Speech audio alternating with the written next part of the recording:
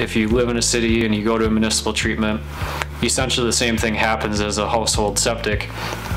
Is all that sludge is captured or filtered, and everything that's within it, from toilet paper to the fibers that come out of your laundry, are retained within the sludge, or the kind of the waste product from the treatment process.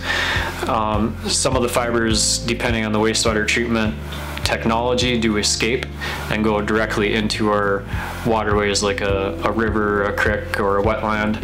Most municipal systems discharge right into a surface water.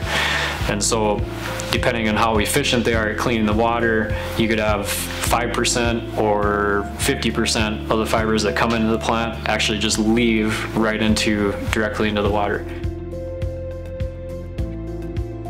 Going back to the sludge disposal, again, just like a septic system, you're going to have a sludge buildup. It's concentrated with a lot of different stuff, but there are a high percentage of fibers that are in that sludge. The most common way to dispose of that is land application. And then basically what we're doing is we're just concentrating all these fibers and we're spreading them on fields to be used as a fertilizer supplement. The byproduct that stays there is the synthetic materials that don't degrade, and so we're the soil is then contaminated with all those materials.